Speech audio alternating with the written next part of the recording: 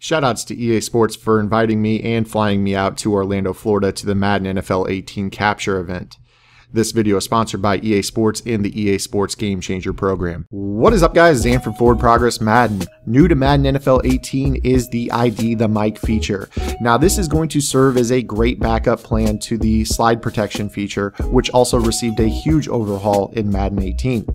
When your opponent sets up a blitz that is bringing pressure, much like the popular nickel blitz in Madden 17, you'll need to be able to find a way to either slide protect it, which does work to pick up that blitz, or use the ID the Mic feature to pick up that nickel rusher off the edge.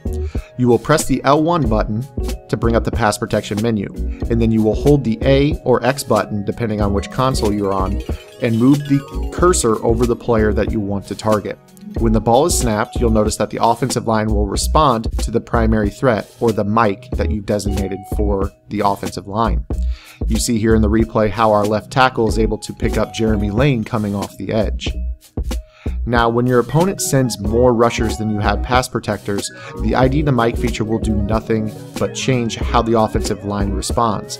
If you do not have the correct number of blockers for the rushers, somebody will still come in free. Notice how we targeted the player that came in on the previous down, and then another player came in off the edge. So you will need to block extra players, whether it's a tight end or a running back, and then use the ID the Mic feature to determine who you want to pick up. This will give you more time in the pocket and allow you to throw lasers all over the field with our cover boy, Tom Brady.